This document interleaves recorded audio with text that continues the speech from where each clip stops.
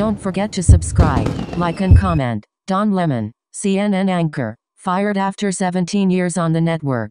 CNN anchor Don Lemon has hit out at the network after his firing, which came after accusations of misogyny and misbehaviour. "I am stunned," Lemon wrote on Twitter, saying he was told by his agent he had been let go. CNN said it parted ways with Lemon, who co-hosted its morning show, saying "We wish him well." It follows on-air remarks by Lemon in which he said Republican Nikki Haley, 51, was not in her prime. The dismissal also comes on the heels of another major U.S. media departure. Just moments before Lemon's announcement, Fox News announced it was parting ways with primetime host Tucker Carlson, a longtime fixture of the network. Lemon was most recently a co-host of CNN's This Morning program, but he landed in hot water earlier this year after comments he made about Republican presidential hopeful Nikki Haley, a former UN ambassador and governor of South Carolina. "Miss Haley was not in her prime," Lemon said in February, a remark widely decried as sexist. "When a woman is considered to be in her prime,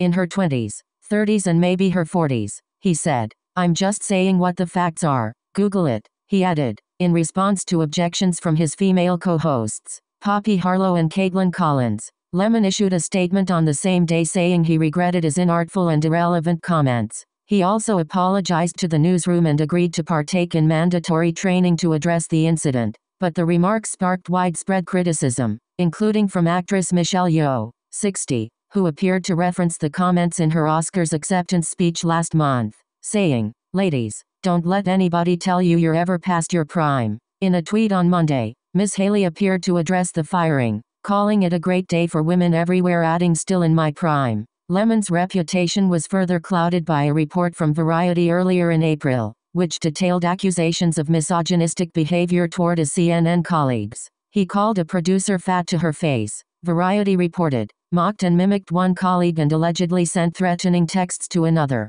A representative for Lemon denied the reports. Lemon has also faced controversy last autumn for saying that the U.S. men's soccer teams should be paid more than the women's, saying that the men were more interesting to watch. The 57-year-old had appeared on CNN on Monday during the morning program as normal, before reports of his dismissal were publicized later that day. "After 17 years at CNN, I would have thought someone in management would have had the decency to tell me directly," Lemon wrote on Twitter. "At no time was I ever given any indication that I would not be able to continue to do the work I have loved at the network." He continued, "It is clear that there are larger issues at play." The network did not elaborate on the reason for his dismissal, but in a second statement issued on Monday afternoon, it called Lemon's description of events inaccurate, saying he had been given an opportunity to meet with management. Lemon has hired entertainment lawyer Brian Friedman to address his contract with CNN, which was signed to last until 2026, the New York Times reported,